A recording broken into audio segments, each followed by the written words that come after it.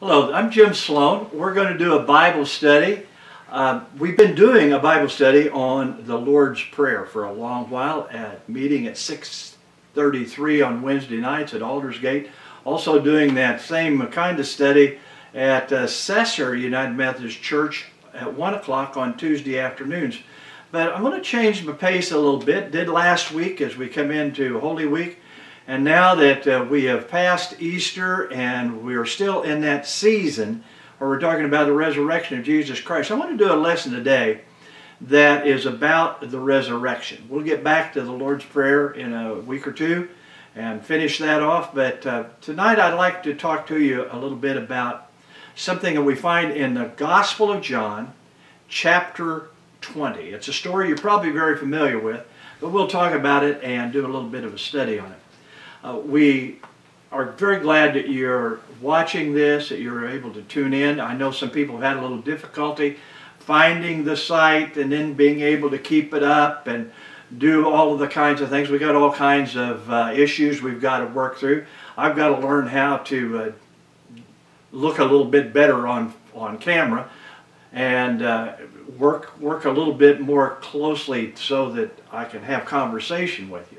So take your Bibles and we're going to study through this. Let's pray together before we get into chapter 20 in the Gospel of John. I want you to get there. Chapter 20, the Gospel of John.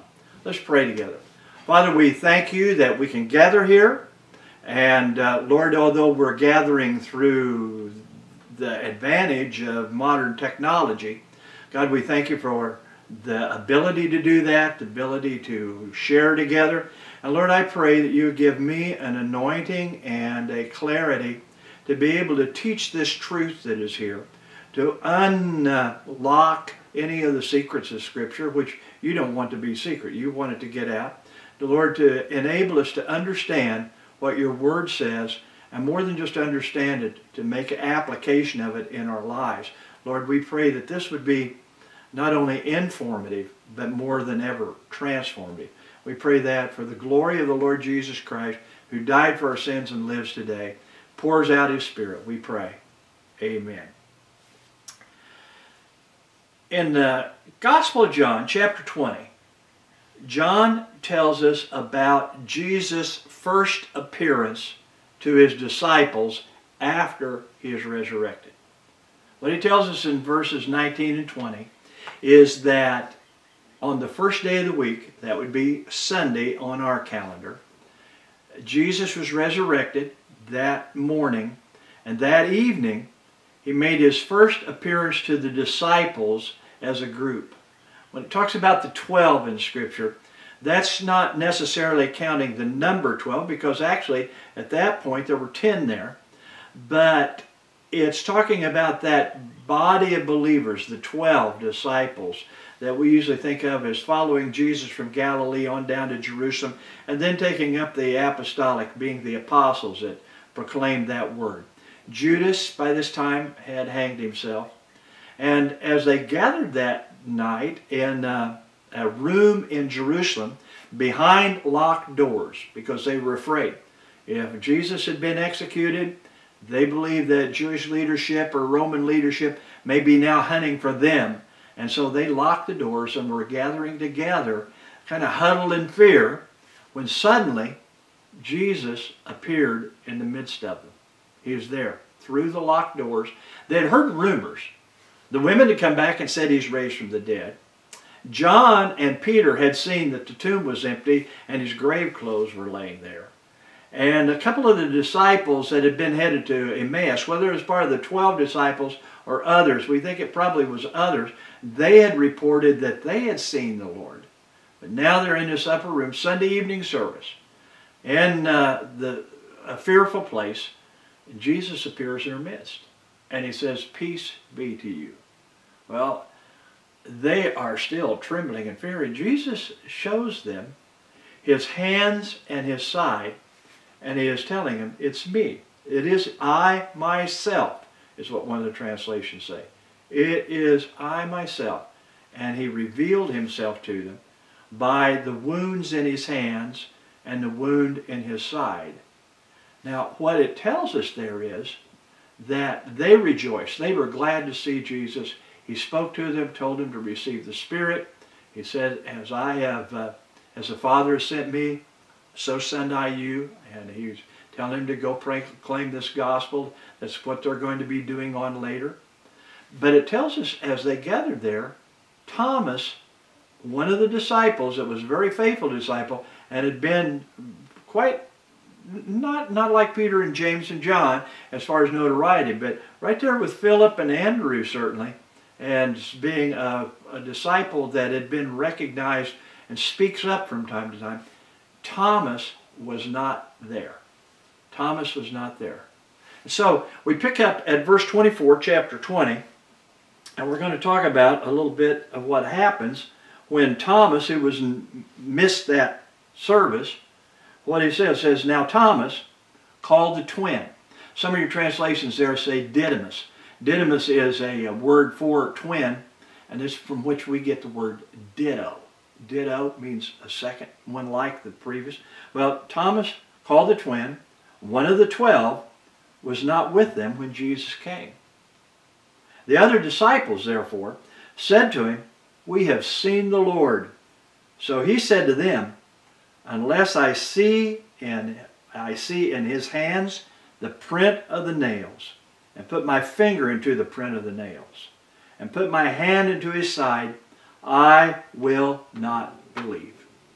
Thomas says, I've got to see this for myself. They told him, and Thomas says, I'm not going to believe this without examining the body. Thomas is saying, I've got to see and feel. I need to touch this body of Jesus. Thomas is saying, I don't want to talk, we're not talking here about just a spiritual resurrection. And some people today try to say, well, Jesus wasn't really resurrected bodily, it was a spiritual resurrection. Thomas said, I'm not going to believe that. And Thomas says, I don't want to see any kind of apparition. He said, I'm not going to believe this. I'm not going to put my faith in the resurrection of Jesus until I can touch him, examine that body, see that it is a real body, examine this miracle, examine this resurrection. That's verses 25. That's what he says he's going to do. A little bit further on with that, what he's saying is, I have to have personal knowledge. The disciples were telling him that Jesus is resurrected from the dead. And Thomas says, I'm not going to believe this till I know it myself. My personal experience of it. A lot of times we do that. We say, as far as believing, I'm not going to believe what somebody else tells me. I've got to experience this for myself. That can be good. Quite often it's bad. Sometimes it's really bad because we say, well, I'm not going to believe what somebody tells me about driving too fast or doing certain things to my body. There's a lot of ways that we can take that and say that that's very dangerous. But when it comes to the things of God, we say, I want to know for myself. While there's a certain piece of nobility in that, and there's a certain piece of authenticity in it. And it also can be something that we're just saying, I'm not going to believe it unless I experience it. I'm not going to believe it's true. We've got to be careful that we don't make ourselves the criterion for what is true and not true. We get right back to what happened in Eden, saying we will become like gods. We will eat of the tree of knowledge of good and evil. I'll decide what's true and not true.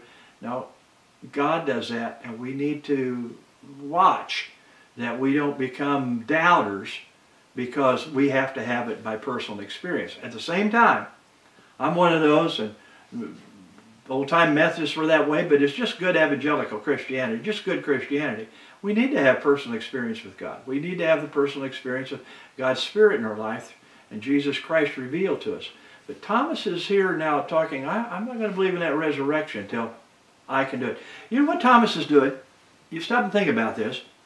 Thomas is saying, I am not going to believe this until I can do an autopsy.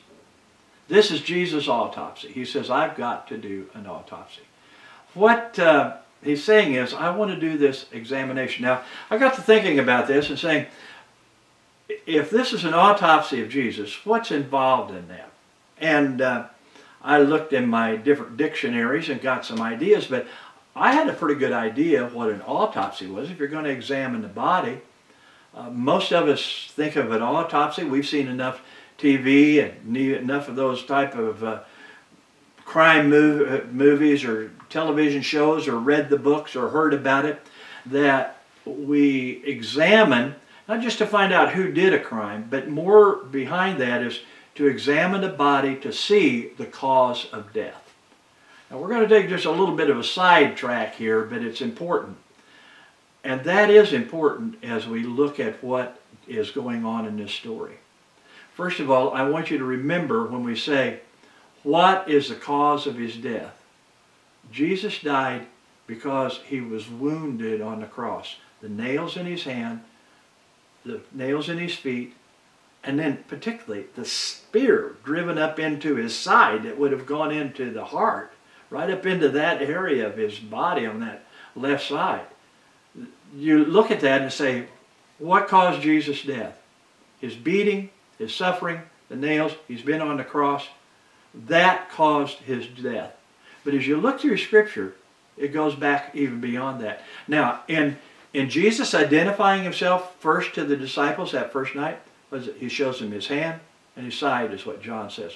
Over in Luke, the 24th chapter, Luke tells the same incident. He tells different things that happened that night, but he says essentially the same thing. Only difference that Luke makes in his identifying, how Jesus identified himself, he shows him his hands, the nail prints, and his feet. So it's the wounds of Jesus that Jesus is showing, that identifies who he is. People, that's really important. That's back there in verse 20. And then when Thomas says, I'm not going to believe it till what? I see the wounds, put my finger in those nail scars, put my hand up in his side. I'm not going to believe it. Later on, we're getting ahead of ourselves a little bit, but when Jesus does appear to Thomas, he says, here, put your hand, put your finger in my nail-printed hands. Put your hand into my side. And the emphasis there is that Jesus is carrying those wounds. Now, this body of Jesus had been beaten beyond recognition, actually. That's what the Bible tells us, beyond recognition. Back in the 53rd chapter of Isaiah, it tells us that as a prophetic word.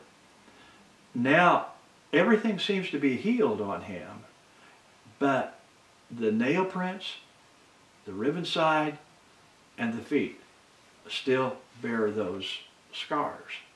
Now, why? What's going on here? That just shows the purpose, the cause of Jesus' death is in those scars. And in those scars, it isn't just the cause of Jesus' death is that he was beaten and stabbed and nailed to a cross. What it is saying is Jesus bore our sins. Go back to Isaiah chapter 53. And I'll read this scripture for you. I wrote it down on a piece of paper here. But listen to when we talk about what is the cause of Jesus' death. Why did he die? Why this autopsy? And he says, he was wounded for our transgressions. Isaiah 53:5. He was bruised for our iniquities. The chastisement of our peace was upon him, and by his stripes we are healed. Verse 8 in that says, for he was cut off from the land of the living. For the transgressions of my people he was stricken. Go back to that very first line in verse 5 of chapter 53 of Isaiah. He was wounded for our transgressions. Why Jesus died, the cause of his death was our sins. He came to give his life a ransom for many. Jesus bears that throughout eternity. His scars will carry throughout eternity. Your name is written on his hands. What he's saying is the cause of his death, he wasn't a victim of the Roman powers or the treachery of the religious powers of that day. Jesus laid down his life, and what caused his death, why he came to this earth, he came as the Lamb of God. A lamb came to be slain, a Lamb of God to bear our sins. Listen, people, our sins, your sins, my sins, is the cause of his death. And he makes that point very much. So we say, when we're going to do an autopsy of Jesus, why did he die? What caused this death? I caused the death.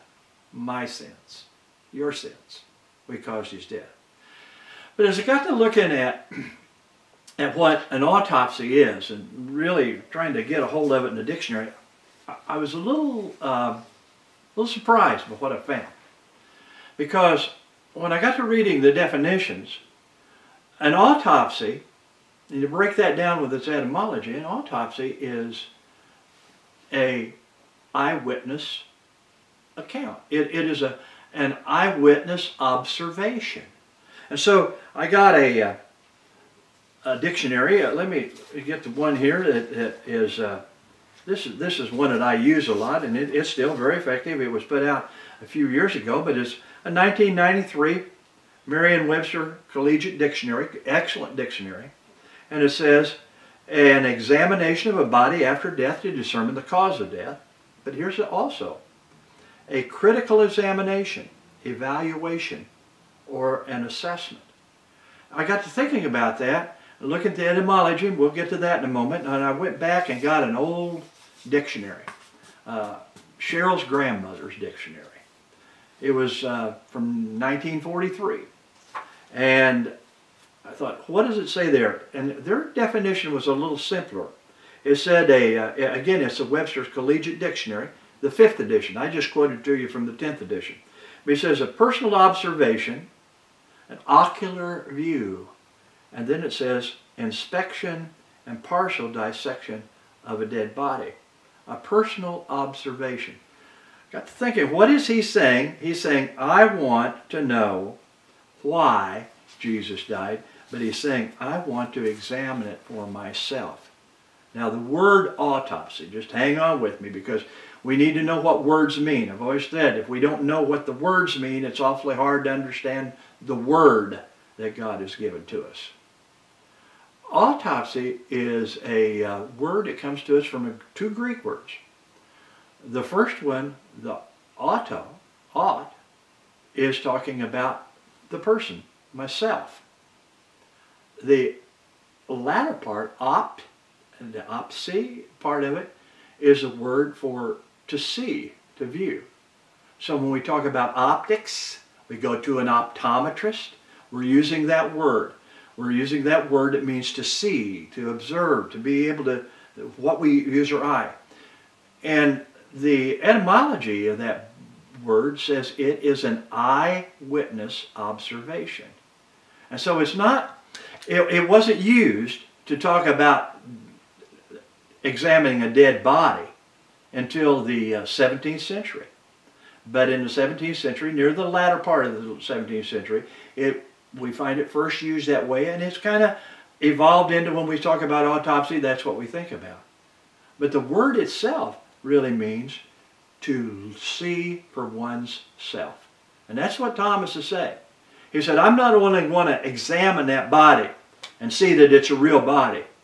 I got to see this for myself. The disciples were telling him, the women had told him earlier, and they thought it was foolishness. These disciples that had been on the road to Emmaus, Cleopas and whoever was with him, they had told it, but now the 12 are telling him. And Thomas says, I've got to see it for myself, my own observation. Again, as I say, there's value in that, but we have to be careful and then listen to it. Well, how does Jesus respond to all of that?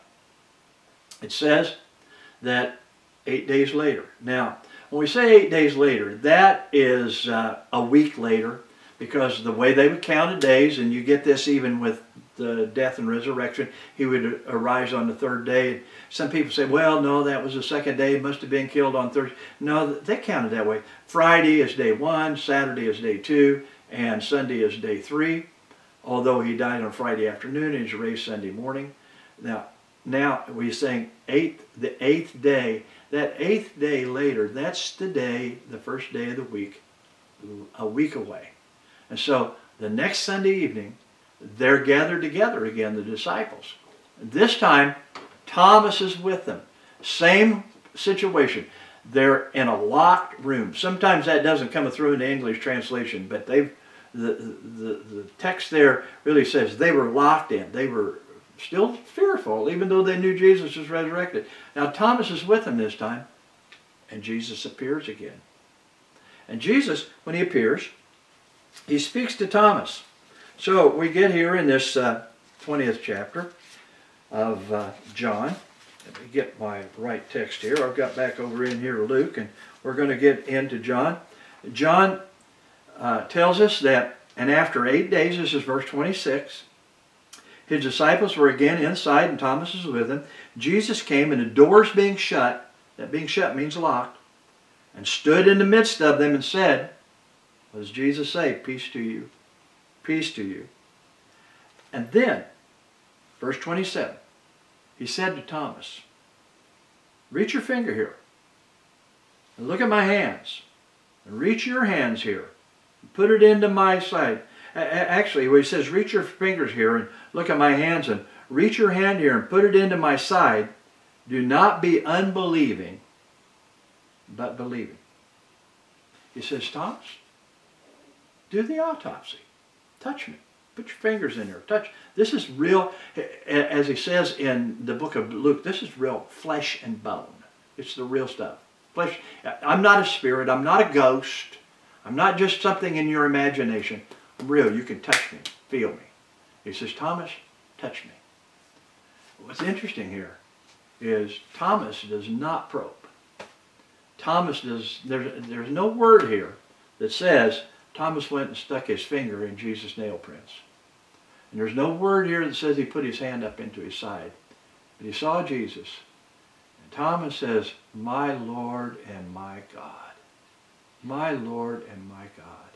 One of the greatest confessions in all of the Bible. In fact, no one had made this confession up to that point.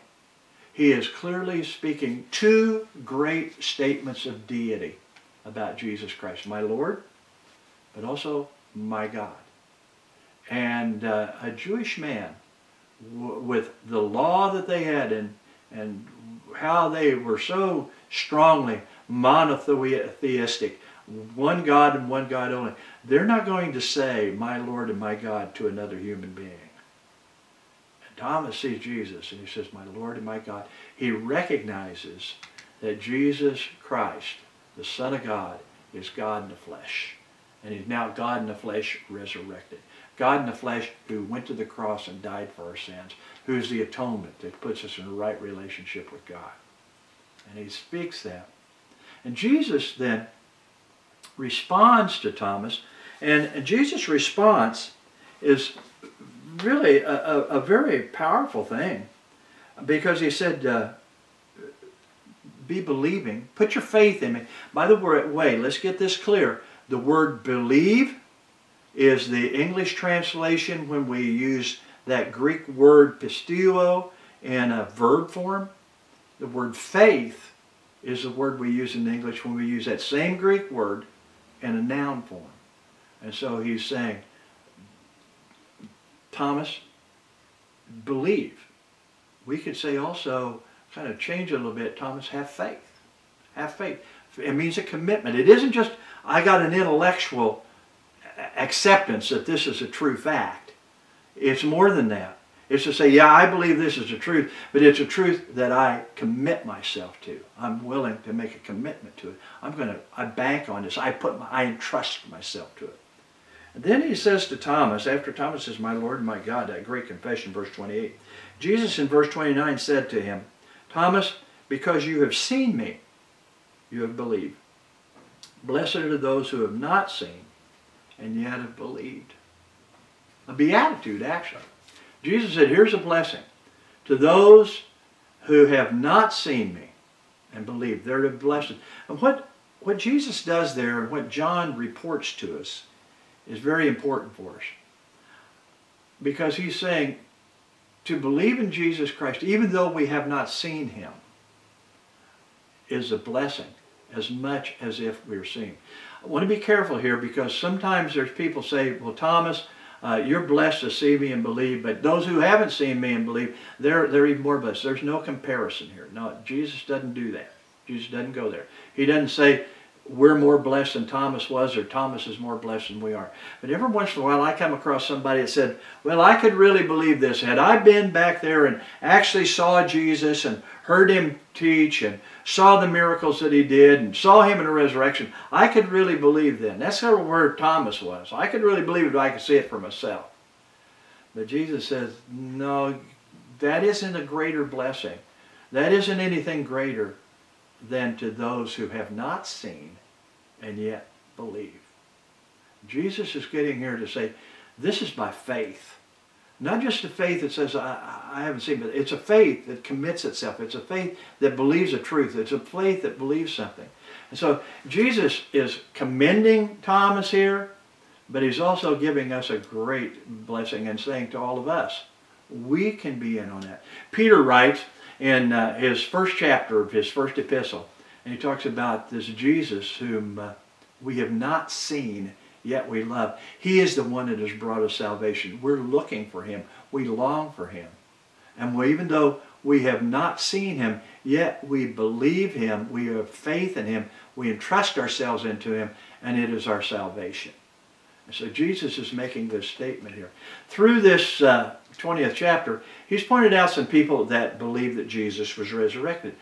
John, the beloved disciple, had gone to the tomb, saw that with Peter, and they saw the empty grave clothes, the empty tomb, the grave clothes that were there, and seeing that, it says John believed. He hadn't seen Jesus, but he saw the empty. He believed because of the empty tomb. Mary Magdalene was in the garden weeping. She actually saw Jesus, but she thought he was a gardener. But she believed when Jesus called her by name and said Mary, and believed. The disciples in that upper room, they believed when Jesus shows them the wounds. And now Thomas believes when he shows the wounds. And they're all blessed in that. But Jesus is telling us that me and you, down here, 21 centuries later, we too can be blessed. And blessed just as fully as Thomas was, who was there and wanted to do that. Personal knowledge of Thomas is something that we too can have. But we don't have to touch his body or even see his body to do that. Now, the issue for us is we say, okay, how are we, now in the 21st century, how are we to believe this? How is it that we can believe that Jesus is really resurrected from the dead? Believe for our salvation. Well, John deals with that here. And I want to make sure I get my notes straight here. So how is it we come to believe? John speaks of that. And he just keeps, if we just keep going beyond verse 29, he says in verse 20 or 30, now he's just told this story about Thomas and his desire for an autopsy and now believing because he's seen. And here's what Jesus said, and truly Jesus did many other signs and in the presence of his disciples, which are not written in this book. But these are written that you, that's us, the readers, may believe that Jesus is the Christ, the Son of God, and that believing you may have life in his name. John is saying, I'm writing this to pass this story on to you, to pass this truth on to you, so that you can believe this. This fourth gospel of John. And the whole of the New Testament does this as well as the Old, but John particularly is saying, I want you to understand he is enticing us and persuading us to, as readers, to venture our judgment upon history. He said, I want you to look at what history says. He's urging us to believe the message that he's written and the apostles gave down to us. This is really vital for us as to how we come to faith. I got to thinking about this a while back. I got to thinking about a lot of things I know. In fact, most things I know, I didn't learn by personal experience as much as I learned by somebody else telling me. When it comes to history particularly, I never met Abraham Lincoln. I believe Abraham Lincoln lived because people who met him, knew about him, have told us about him, and I have heard that. I didn't know George Washington. I didn't know, I was born after World War II. My dad fought in World War II, and he told me a few things about it. I read it in history books. My teachers told me about it. So I have no personal experience with World War II at all, but I heard about it, and I believe it. Things in science.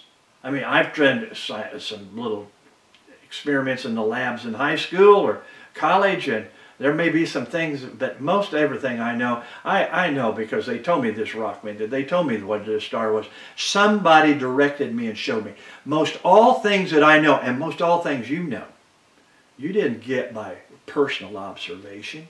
You got it by somebody else giving you that message. And this is very vital in Christianity too. We need to come to a personal experience of the Lord Jesus Christ. But where do we start with that? We've got to start by believing what has been told. Start by believing the word of the apostles. The apostles are those who were eyewitnesses of Jesus Christ, what he taught, what he did, his crucifixion, why he died, that he was resurrected. And Paul, when he talks about the gospel in the 15th chapter of 1 Corinthians, he said, Christ died for our sins according to Scripture. He was buried. He arose, he was raised on the third day according to the Scripture, and he appeared unto Cephas and the 12, and he goes on, and to 500 brethren, and to others, and to James. He talks about these that he has appeared to, and he says, last of all, to me, as one born out of due time. I experienced him and met him, but it's based on what these apostles had given. And Jesus even had prayed this back in the 17th chapter of the book of John. Jesus prayed this. He said, I don't pray for these alone. That was his apostles, but also for those who will believe in me through their word. Now, folks, we've got to face this up. How do you believe them? I have had people that say, well, I'd believe in Jesus if it was proven to me.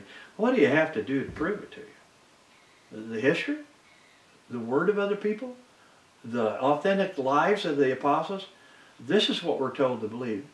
In fact, our very salvation depends upon us believing what the Word of God says, what the Holy Spirit will reveal to us, and that will bring us then to that personal experience. But we need to come to that. Romans chapter 10. Paul makes a real clear statement there about how we get saved, how we get in the right relationship with God. And here's what he says. If you confess with your mouth that the Lord Jesus Christ, get it right. If you confess with your mouth the Lord Jesus and believe in your heart from the depth of who you are, you make this commitment that God has raised him from the dead, you will be saved. For with the heart one believes unto righteousness, and with the mouth confession is made unto salvation. For the Scriptures say, whoever believes on him will not be put to shame, for there is no distinction between Jew and Greek, for the same Lord over all is rich to all who call upon him. So he said, it doesn't make any difference whether you're Jewish or whether you're non-Jewish.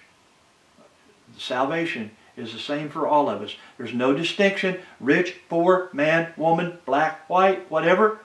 No distinction. We're all saved the same way. For whoever calls on the name of the Lord will be saved. Now, listen to this, verse 14. He says, now, how then shall they call on him in whom they have not believed? How can you call on a God you don't believe in? You don't have faith in him. And how shall they believe in him whom they have not heard? I haven't even heard of him. I can't believe in him. And how shall they hear without a preacher? What he's saying there is very revealing. He's saying that